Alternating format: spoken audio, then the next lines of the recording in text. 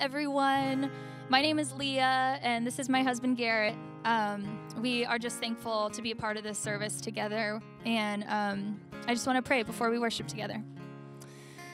Father God, I just thank you so much just for the fact that we're still able to connect with one another, and I just pray over our time, Lord, that God, that it just be a restful time, that it be a joyful time, that you just get all the praise and honor.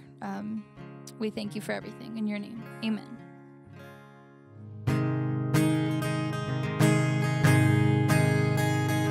He's coming on the clouds. Kings and kingdoms will bow down.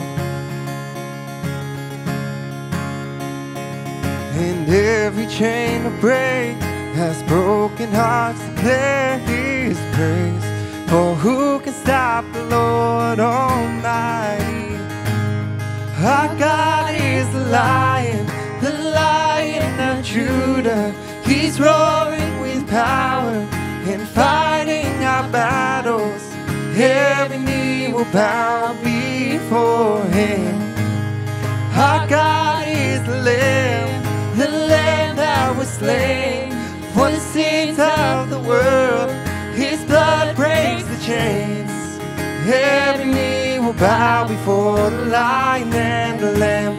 Oh, every knee will bow before him.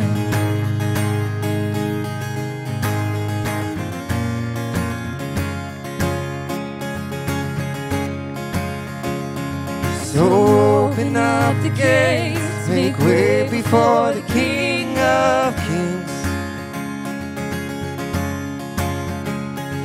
Our God who comes to save is here to set the captives free. For who can stop the Lord Almighty? Our God is the Lion of Judah. He's roaring with power and fighting our battles. Every knee will bow before him. Our God is the Lamb that was slain for the sins of the world. His blood breaks the chains. Every knee will bow before the Lion and the Lamb. Oh, every knee will bow before him.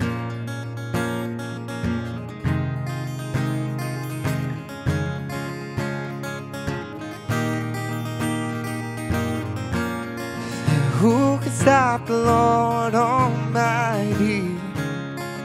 Who can stop the Lord Almighty?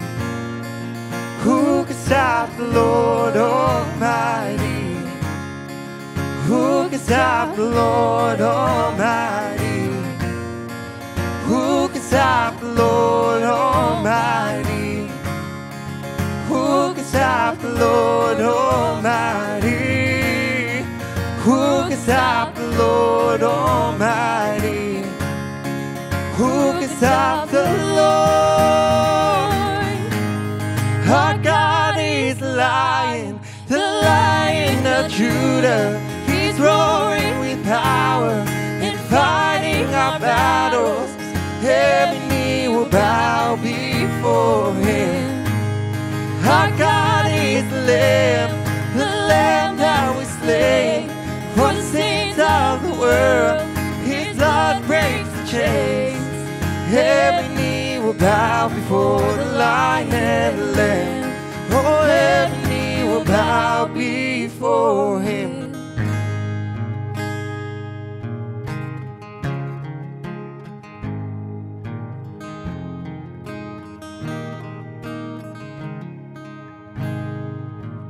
Let the King of my heart be the mountain where I run, the fountain I drink from. Oh, he is my song. Let the King of my heart be the shadow where I hide, the ransom for my life. Oh, he is my song. You are good, good. Oh, you are good, good. Oh, Let the King of my heart be the wind inside my sails, the anchor in the waves. Oh, he is my song. Let the King of my heart be the fire inside my veins, the echo of my days. Oh, he is my song. Let the King of my heart be the wind inside my sails, the anchor in the waves. Oh, he is my song. Let the King of my heart be the fire inside my veins, the echo of my days. Oh, he is my song. You are good, good. Oh, you are good, good. Oh, you are good, good. Oh, you are good, good. Oh.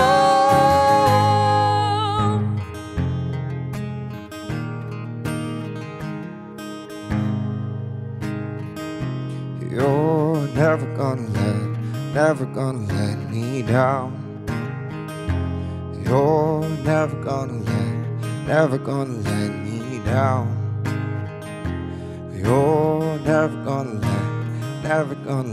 me down. You're never gonna let me down. You're never gonna let me down. You're never gonna let me down. You're never gonna let me down. You're never gonna let me down. 'Cause you are good, good. Oh, You are good, good. oh, you are good, good.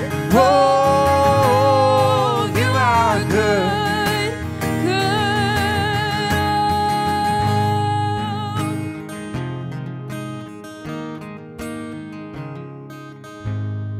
And you are good, good.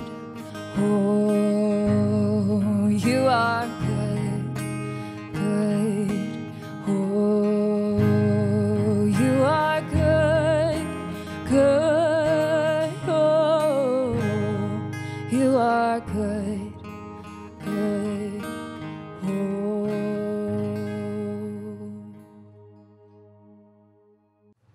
Hello, Encounter family. Thank you so much for joining us today. We are so happy to have you here. If you are having any trouble with our live stream, you can take a look in the chat below, and one of our hosts will have posted the link, or you can head to our website and find the video on our homepage as well. And if at any time during the service today you feel like you are in need of some prayer, you can click the live prayer button to the right of the screen at any time during the service, and one of our Encounter hosts will be available and ready to pray with you at any time. Now, as always, we are so grateful for your continued giving during this time. If you feel led to give today, you can head to our website and find ways to give there. And as always, be sure to be following us on all of our social media. We have Facebook and Instagram, and there you will find any upcoming events or recent news going on campus.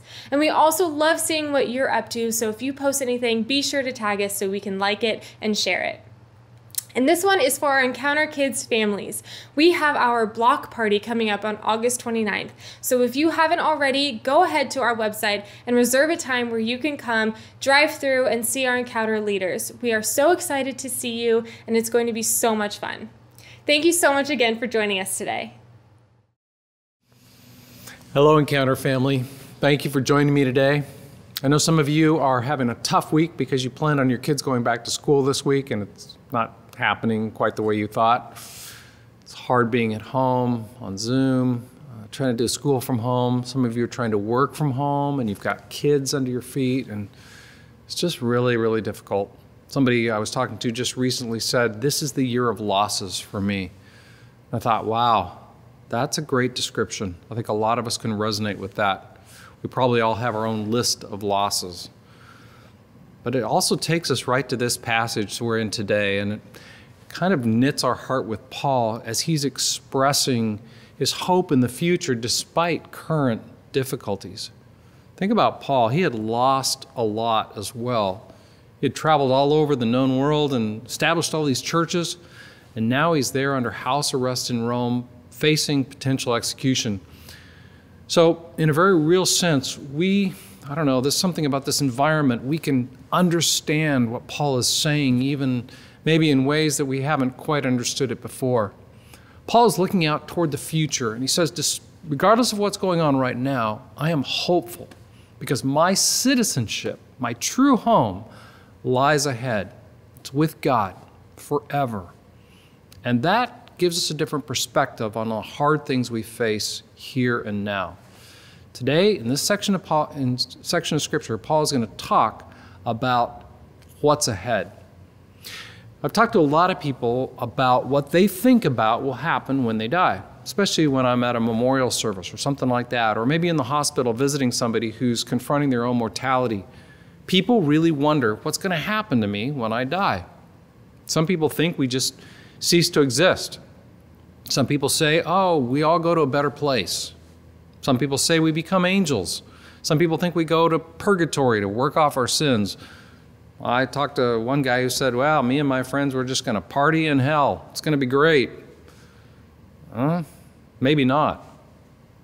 I read a story about this one couple who went to a yard sale and they bought what they thought was a box of Halloween decorations.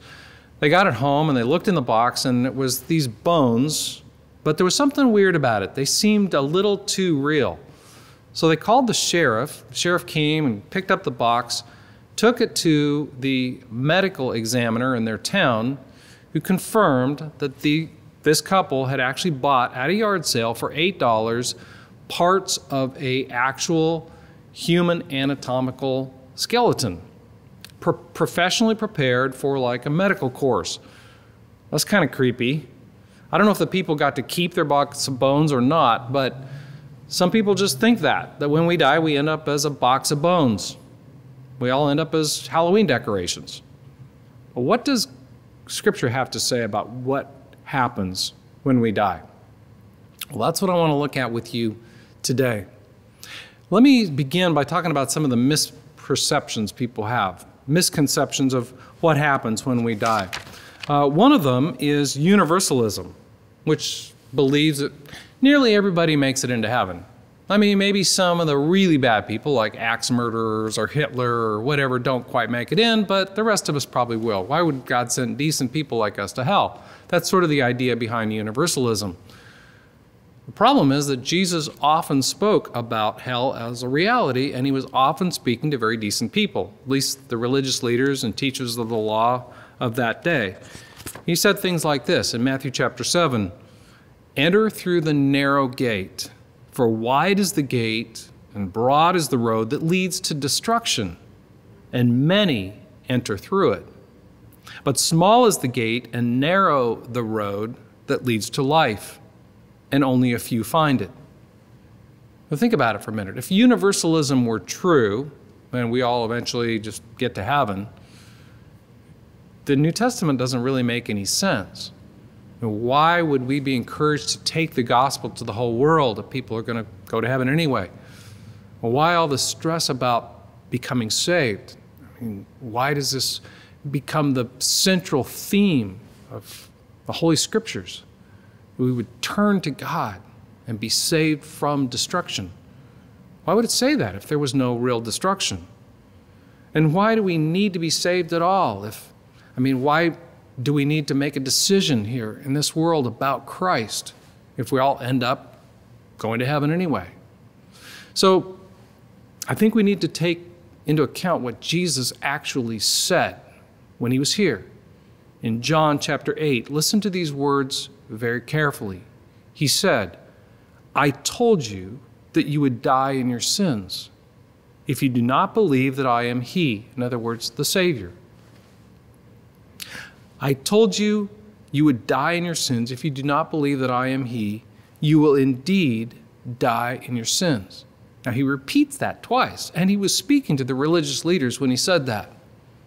So I think that pretty well rules out universalism. There's another misconception, and that is annihilationism. This has to do with those who reject God's grace. This theory says that hell may exist, but it's not going to be forever. In other words, after a while, we sort of pay off our sins, and then we cease to exist if we have gone to hell. Well, listen to the words of Daniel chapter 12. In there it says this: multitudes who sleep in the dust of the earth will awake, some to everlasting life, others to shame and everlasting contempt. Jesus taught the same thing when he said that we talked about those who would go away to eternal punishment, but the righteous to eternal life. Grammatically, there's no difference in the scriptures between eternal life and the eternal separation from God. So I don't think we can safely say that we just cease to exist at some point. Honestly, I realize that the concept of eternity or eternal life or eternal separation from God is very difficult one to get our heads around. It's just hard to think about eternity when we're so finite. But I think that's where we have to just simply go, you know what? God knows these things. God is 100% loving. God is 100% just. And he knows things we don't know. He sees things from a different vantage point. So we simply have to trust what he says is true. There's a third common misconception, and that is that hell is not literal. There may be a hell, but it won't be that bad. Maybe it's just all sort of symbolic. I mean, think about all the words that are used in Scripture for this place called hell, like smoke, and fire, and burning, torment, eternal death, second death, blackness, darkness.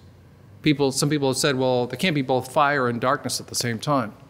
So it's symbolic. So it's not really all that bad. But think about it for a minute. I mean, why would God give us all these symbols of something horrible if it wasn't horrible? I was reading pastor and theologian R.C. Sproul, and he writes this.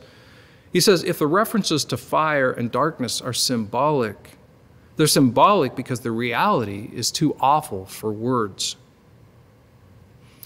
That sounds a lot like what Paul wrote in 2 Thessalonians chapter 1, where he says, they will be punished with everlasting destruction and shut out from the presence of the Lord. It is clearly opposite of everything that is good and everything that's life and everything that God wants for people. In fact, it says in Scripture that God longs that all people would come to repentance and receive salvation. That's God's heart for people. He's not just trying to send people to hell. But Jesus said hell is a reality. And that is why he came to save us. Consider this. There's a world of difference between being offensive and saying something that offends people. Some people I've talked to said, well, I'm offended that anybody would even bring up the idea of hell. It's interesting that Jesus brought it up more than anybody else in Scripture, but he didn't do it to offend people. Here's the truth. Many things done in love may offend people without being intended as offensive. If you take the car keys away from a drunk, he's probably going to get offended, but it's not meant to be an offense. In the same way, what Jesus said about hell wasn't meant to be offensive. It was actually meant to save people from something that God desires us to be saved from. One thing I know for sure, and that is that God doesn't want anybody there, which is why he sent us a Savior. Which brings us to the next misconception, and that's this, that, well, maybe we go to a place where we kind of work off our sins, and then we're good enough to go to heaven, often called purgatory. The biggest problem is there's nothing actually about purgatory in the Bible. The concept of purgatory is based in some teaching in the Apocrypha, which is a group of writings between the Old Testament and the New Testament. And in the Apocrypha, it talks about a hero named Judas Maccabeus who was trying to set the people free. This is about 165 BC, trying to set the Jews free from Roman oppression. And in those writings, Judas Maccabeus talks about making payment for the sins of some who had died. Well, much later in 6th century AD, Pope Gregory picked up on this idea and kind of developed this into our modern understanding of purgatory. But the biggest problem with that is it gets back to this idea that we can pay for our sins. And that's just not what Scripture says. Listen to these words from Paul in Ephesians chapter 2. For it is by grace you have been saved, through faith. And this is not from yourselves. It is the gift of God, not by works. You can't pay for your sins because Jesus already has. Finally, just let me throw out one more misconception. That's the idea of reincarnation. It's kind of popular right now, the idea that people come back to this world as someone or something else. But there's nothing in the Bible even remotely like that. Hebrews chapter 9 says people are destined to die once, and after that, to face the judgment. Jesus told a story about Lazarus who died and a rich man who died. And the rich man had no regard for Lazarus in life, and after they die, one is in a place of God's care. Lazarus, it says, is in the bosom of Abraham. In other words, he's right there with Abraham, who was one of the forefathers of the Jewish faith. And then this other guy who had no regard for anybody but himself, he's in a place of torment. So in the story that Jesus told, these two guys end up in two different places right after they die. It's not like we come back and get another chance. I'm sure this guy who died that had no regard for anybody but himself would have loved to come back, but that wasn't given to him as an option. 2 Corinthians chapter 5, verse 8, Paul writes, "We are confident, I say, and would prefer to be away from the body and at home with the Lord." So, according to Scripture, there's no reincarnation. We live once and we die once.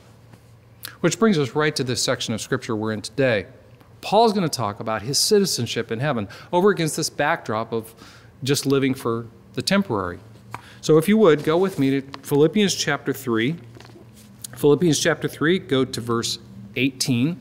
And Paul's going to start there with this background of those who have no regard for Christ at all. He says, For as I have often told you before, and now tell you again, even with tears, many live as enemies of the cross of Christ. What does he mean by that? It means that they're living their life in a way that has no regard at all for the salvation that God has brought us through the cross.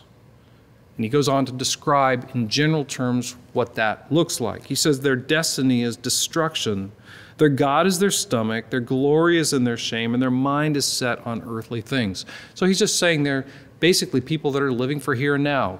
Just, that kind of that mentality of it's all about me, it's about what I can accumulate, this is all there is, there's no future. He says, but in contrast to that, verse 20, our citizenship is in heaven. In other words, that's our true home. More than any other sense of identity, that is our identity. It's in Christ. It's with God. It's forever. It's in this new heaven and new earth that God is going to be with us in after we die. He says, but our citizenship is in heaven, and we eagerly await a Savior from there, the Lord Jesus Christ, who by the power that enables him to bring everything under his control will transform our lowly bodies so that they will be like his glorious body. Let me talk for just a few minutes here about what the Bible says about those who belong to God. The first reality is that our earthly journey is temporal. Just today, I was driving out of my neighborhood and somebody had taken an old mattress from their home and thrown it out on the curb and put a sign on it that said free. And I just thought, a free, beat up old used mattress? Who would really want that? But then I got thinking about this body of ours. It's kind of like that. This body just wears out. In the end, no matter how well we take care of it, in the end, it's just worn out. And it's going to die. It's going to be over. In a sense, nobody wants it. We get used up. At some point, this heart stops beating. At some point, this brain shuts down. And then what? 1 Peter chapter 1 says, people are like grass and like a flower. Grass withers and flowers just fall away. James uses this imagery. He says, you're like a mist that appears for a little while and then is gone. Just before King David died, he wrote in 1 Chronicles 29, he says, we're foreigners and strangers here. Our days on earth are like a shadow. So really, no matter what we do here in this world with these bodies, they're going to wear out. There's an expiration date on every single one of us. Vance Havner wrote this about us who belong to Christ. He said, Christians are not citizens of earth trying to get to heaven, but citizens of heaven making their way through this world. Or as C.S. Lewis said, you don't have a soul, you are a soul, you have a body. So the first concept we need to really get clear is there's no point in living just for this world. It's all temporary. It's all going to wear out. It's going to be over soon. This journey is definitely temporary. Here's a second concept I think we need to keep in mind. Our true home lies ahead of us. Notice what Paul says. He says, my citizenship. Think about what a citizenship is. You know, when I've been overseas, oftentimes I think about home. I think about America. I think about coming back. And I think about the fact that my passport says that I'm a citizen of America. That feels like home. No matter where I go, I'm always thinking about coming back. Paul is saying that about heaven. No matter where I go in this world, ultimately, I'm looking forward to going there. That is my true home, my truest identity. A citizen of heaven. And we are waiting. We are eagerly awaiting our Savior's return from there. And then our bodies are going to be completely replaced with a brand new eternal body. Some people just think, well, about heaven, like we're just kind of floating around like angels or disembodied spirits. But really, we're going to have a brand new, real body of some form, like a real physical body of some form, kind of like Jesus when he rose from the grave. It says in Scripture that he was the first fruits, in other words, the first of all who would follow. So our bodies are going to be something like his. I love how Randy Alcorn describes something about these bodies when we get to heaven. The way he writes it here is a little bit disjointed, so just listen carefully as I read it to you and try to follow along with me. He says, here we have bodies and we work, rest, play, and relate to one another. We call this life. Yet many have mistakenly redefined eternal life to mean an off-earth, disembodied existence stripped of human life's defining properties. In fact, eternal life will mean enjoying forever as resurrected, which means embodied, beings, what life on earth at its finest offered us.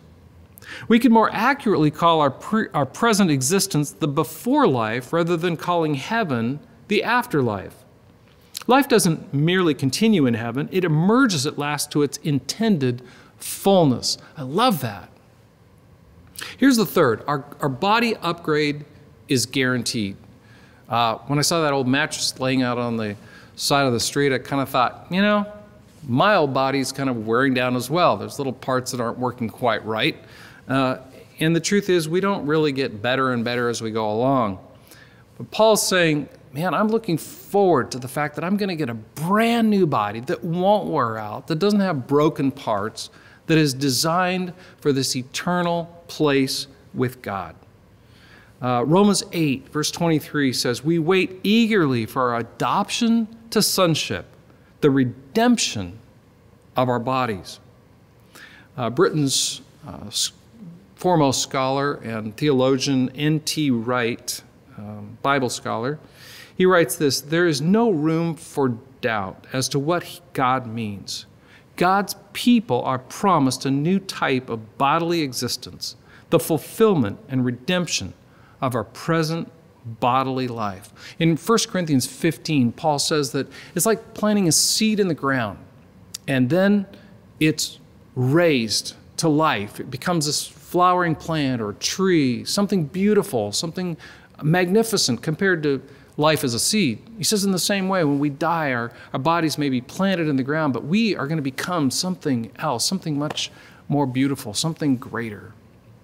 I think I mentioned, Jesus in his resurrected form.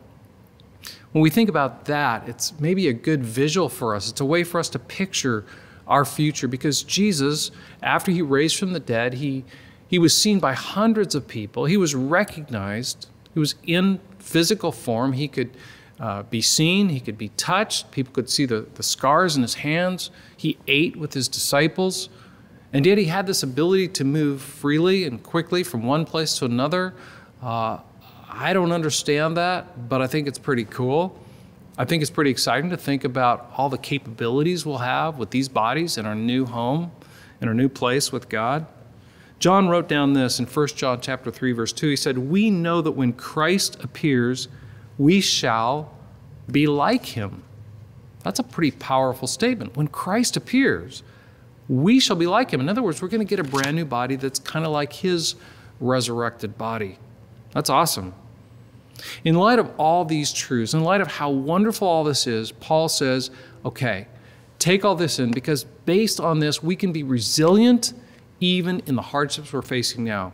So he begins the very next chapter with these words. He says, "Therefore," which means thinking back on everything I've just written, "my brothers and sisters, you whom I love and long for, my joy and crown, stand firm in the Lord in this way." Stand firm in the Lord in this way. In other words, taking all this into account, keeping in mind our future. Stand firm. How are we going to be resilient? Even in COVID-19, even as it drags on month after month, even as we experience these losses and disappointments and disruptions, I think it's by having in mind that this is not all there is. This is not our true home. We are citizens of another kingdom, and our king is another king. So the fourth on your notes there is this: our eternal future is a sure reality. This isn't something that's just mentioned once or twice in Scripture and as kind of a maybe or we hope so. This is an absolute sure reality. Jesus said, "I am going to prepare a place for you, and I am going to come back and take you to be where I am." In 2 Corinthians chapter 4, Paul writes this: "We know that the one who raised the Lord Jesus from the dead will also raise us with Jesus and present us with you to himself." And then he adds, "So we fix our eyes not on what is seen, but on what is unseen. Since what is seen is temporary, but what is unseen is eternal." Many of you know the name Johnny Erickson Tata. She became a quadriplegic in a diving accident when she was about a senior in high school. She wrote a book called Heaven, Your Real Home, and in there she reflects on her years of being a quadriplegic. She wrote this: "Nothing more radically altered the way I look at my suffering than an end-of-time vantage point. Heaven became my greatest hope. In fact, I wondered how other people could possibly face quadriplegia, cancer, or even a death in the family without the hope of heaven. The Bible speaks of our bodies being glorified in heaven. In high school, that was always a hazy foreign concept, but now I realize that I will be healed. I have not been cheated out of being a complete person. I'm just going through a 40-year delay, and God is with me even through that. Being glorified, I know the meaning of that now. It's the time after my death here when I will be on my feet dancing." Let me close with these words from The Message, a paraphrase of Hebrews chapter 6, verses 18 and 19. God can't break his word. And because his word cannot change, the promise is likewise unchangeable. We who have run for our very lives to God have every reason to grab the promised hope with both hands and never let go. It's an unbreakable spiritual lifeline, reaching past all appearances, right to the very presence of God. My prayer is that your heart will be really genuinely encouraged today. Keep that view in mind. This is all temporary. This body is temporary. No matter how much it hurts or gives out, it's temporary. And we have a future home. We have a future kingdom. We have a God that is going to be coming to get us. And I just want to encourage you today, people, no matter what we go through during this season, this isn't the end of the story. Would you pray with me? Heavenly Father, thank you so much that you encourage our hearts with this future hope. And it's a real hope. It's a reality that is becoming clearer every day. And I think even in a season like this of hardships, it helps us. It actually helps us to grab hold of that reality and maybe even picture it or visualize it or think about it more than we normally do. I pray, Heavenly Father, that you would help us to stay heavenly minded so that we can be of earthly good. I believe that the more we are convinced of our future with you, the more we're able to release ourselves to just love people and serve people here and now. Thank you, Lord, for this amazing passage of Scripture where Paul reminds us of what's real and what's ahead for us.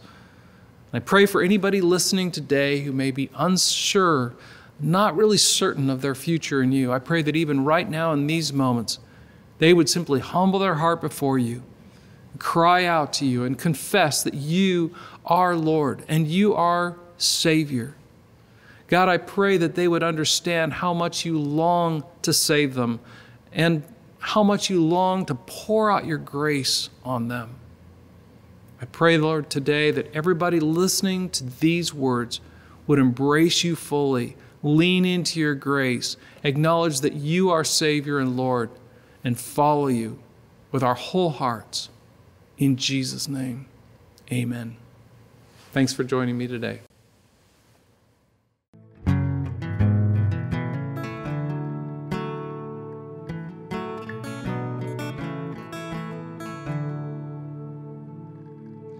And all the poor and powerless, and all the lost and lonely, and all the thieves will come confess, and know that you are holy, and know that you are holy, and oh, we'll sing out hallelujah, and we will cry out hallelujah.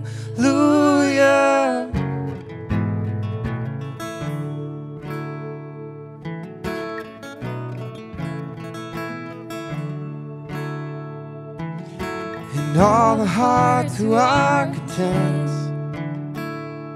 and all who feel unworthy, and all who heard with nothing left, will know that you are holy, and oh, we'll sing out hallelujah, and we will cry out hallelujah, and oh, we'll sing out hallelujah, and we will cry out hallelujah.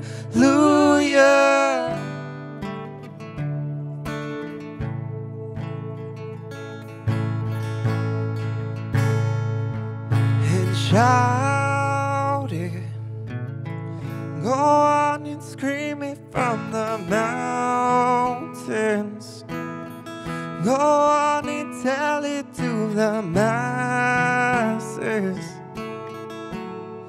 that He is God. And shout it, go on and scream it from the mountains, go on and tell it to the masses that He is God. And shout it, go on and scream it from the mountains, go on and tell it to the masses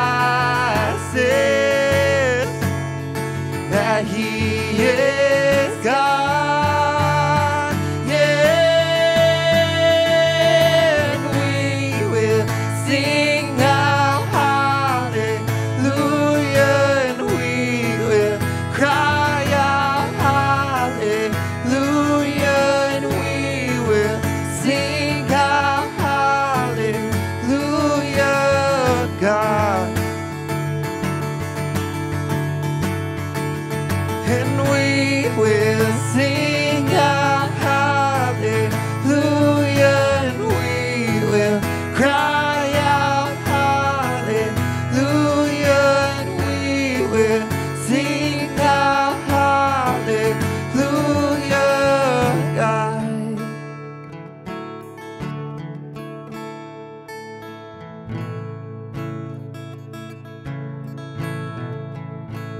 And how great is our God, and sing with me, how great is our God, and oh, we'll sing how great is our God. How great is our God, and sing with me, how great is our God, and oh, we'll sing how great is our God. He's the name above all names.